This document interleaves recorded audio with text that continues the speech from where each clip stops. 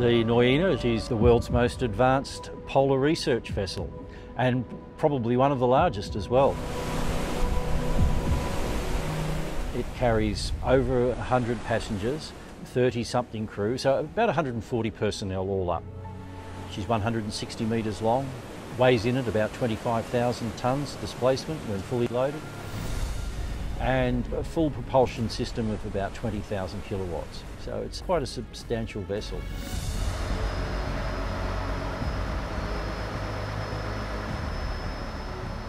The engine room on the RSV Nuyina is split, so there's two complete separate engine rooms and two completely separate propulsion rooms.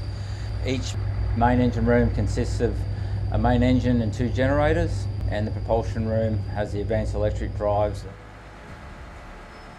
It's hybrid in as much as we can run the ship on diesel generator engines that power electric motors that drive the propellers. So it's essentially what's known as a diesel-electric propulsion system.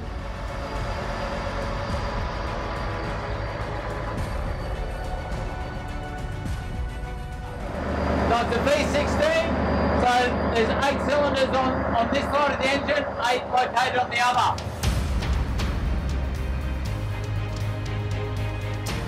The bore of the engine is about 320mm, very similar to an engine you'd find in a large truck, except just bigger, a lot bigger. The main engines here weigh 87 tonnes, so it's a large mass.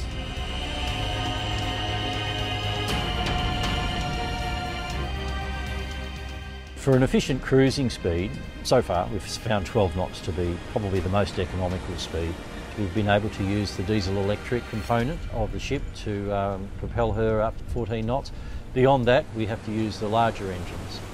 They're capable of breaking ice and they're quite powerful, but the ship's designed to cruise at a maximum speed of 16 knots.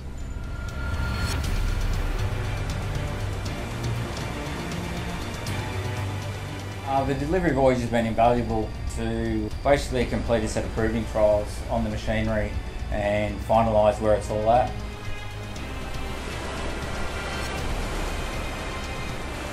When we get down to the ice, we may need propulsion diesel engines for more speed or more power. Then the ship can be changed over into icebreaking mode. In icebreaking mode, what happens is off the main reduction gearbox there's an ice flywheel which is engaged. That's a 7-tonne mass which is added to the 8.7 tonnes of crankshaft weight for the engine to give it some more momentum. Okay, we're going to initiate heavy icebreaker mode. So going full ahead. Going full ahead. That was our first experience at manoeuvring the ship in that mode. Yeah, it was pretty impressive. Not only are we able to deliver a lot of thrust forward to push the ship, we just imagined that we were accelerating into some ice. Another important feature is to be able to reverse back quickly as well.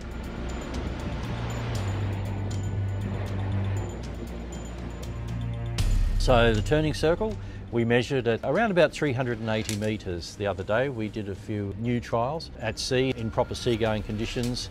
But yes, 380 metres is pretty good. That's just a little bit more than twice the length of the ship.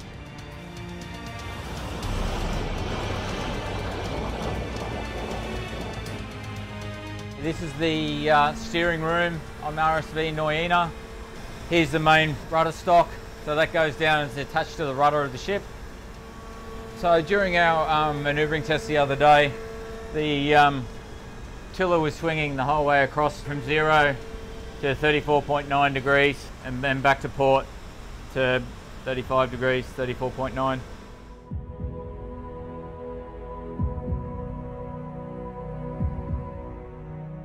So DP is the ship being controlled by a fairly sophisticated computer model where the computer takes control of the thrusters, the engines and the rudders to help the ship, or sometimes control the ship, to maintain a set position.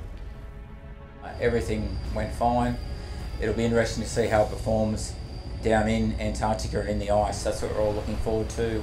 We've done our proving trials now and we'll see how it performs in real life.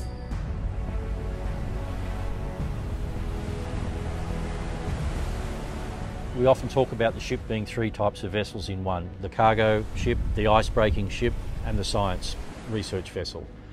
And particularly it's a polar research vessel. That's the element of the ship that really, I guess, floats my boat the most. The ship's contribution to science and the knowledge of the Southern Ocean and the Antarctic, in particular sea ice, is what really interests me.